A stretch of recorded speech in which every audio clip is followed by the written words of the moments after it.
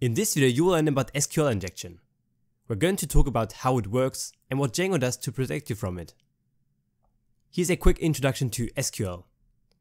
We can use the select keyword, specify a couple of fields separated by a comma, and then use the from keyword, and then after that specify a table name. So in this case, select customer name and contact name from customers. Then we can also select star, which means every field from customers. We can also use the where clause, so select everything from customers where city is London. Then we can also use the or keyword to, in this case, select every customer where the city is London or his contact name is Yang Wang. And using two dashes, you can insert comments, which is going to be important when we talk about how the injection attack works. Okay, so what is an SQL injection? The user injects, as the name already says, part of an SQL query into any input on the website. So it could be either the URL or any input in a form, for example. So anywhere where the user can type in anything is where SQL injection could happen, theoretically. Then the query, of course, is executed on the backend. And then this allows for unintended interactions with the database, whether that is inserting something or even dropping the entire table. That would also be possible. Here's a quick example. We select everything or every field from customers where the customer name is equal to, and then as you can see, we have a starting double quote, and then we inject the user input, and then we enter double quote. So basically the user input gets put in between the two double quotes. And let's say the user were to type in something like Stephen as the user input, then of course we were to select every field from customers where the customer name is equal to, in quotes, Stephen. But instead of the user actually inputting a customer name, which we would want him to do, they input something like a double quote and then O1 equals 1 and then two dashes. So if this gets put into the position we specified in the query, then our resulting query will be select everything or every field from customers where the customer name is equal to an empty string or 1 equals 1.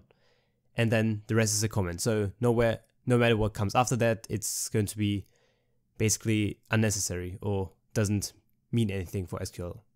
And this will then result in every customer in the database to be selected because 1 equals 1 is always true. This example is still relatively harmless compared to what you could do. So you really need to guard yourself against this type of attack and really anything we're talking about in this series.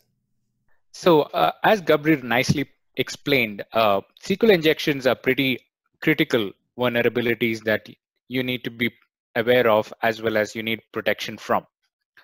The good news is Django automatically provides protection from SQL injections as long as you use most of the SQL, you avoid from creating SQL queries yourself. As we know, Django provides an ORM or an object relationship mapper. For instance, if you use a model.user.all, you would just get the same effect as running select star from users. And we would strongly recommend that you use the ORM to avoid yourself or from being trapped in the SQL injection attacks. So what we mean by this is, if you have a query, if you have to pick a particular city or use a form for getting a particular filtered input, please use create the form classes provided by Django, and please use the ORM which is provided by Django. Now, how do you protect yourself from SQL injections? As always, the advice, never trust user input applies. If you are expecting a string of alphabets from your user, please check that it does not have anything like unexpected non-alphabet characters in that. If you're expecting a PIN code, please ensure that only the valid characters in a PIN code are there. Or if you're expecting a phone number, please ensure that it has only numbers. That sort of input checks are always recommended. Next thing is validate it with Django forms. So Django forms are created in a way that pretty similar to the way you construct a model. You can define the fields, you can define the data types in a field. I always recommend you to use the most specific form of field that is possible. For instance, you can use a string field everywhere, right? You can use a text field everywhere, but you can, for instance, store a URL in a string field.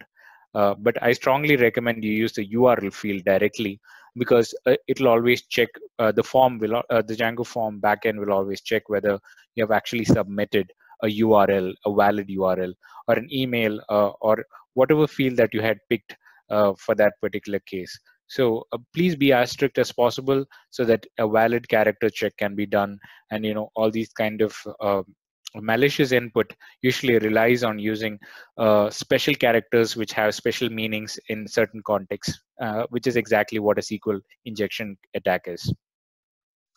And finally, if possible, you avoid writing SQL queries yourself manually, and use the Django ORM instead. In many cases, you can get by using the Django ORM.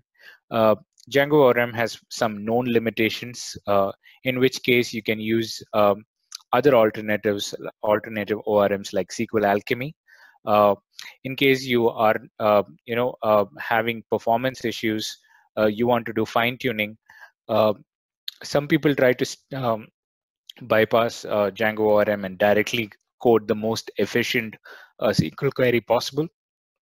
But as you just saw, it has a lot of caveats that you have to ensure that you're escaping everything properly so that SQL injections don't happen, and a whole lot of checks that Django provides you by default, you're bypassing them when you're creating SQL queries by hand.